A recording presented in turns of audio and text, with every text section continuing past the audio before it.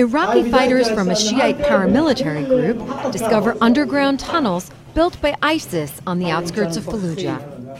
U.S.-led coalition strikes supporting Iraqi forces in an offensive to recapture the city have killed 70 Islamic State militants, including the group's commander. The Islamic State used the tunnels to approach and escape the front line to reduce their casualties. As new reports of people starving in the besieged Sunni city have emerged, a Shiite militia leader has vowed to begin the final battle to recapture the ISIS stronghold within days.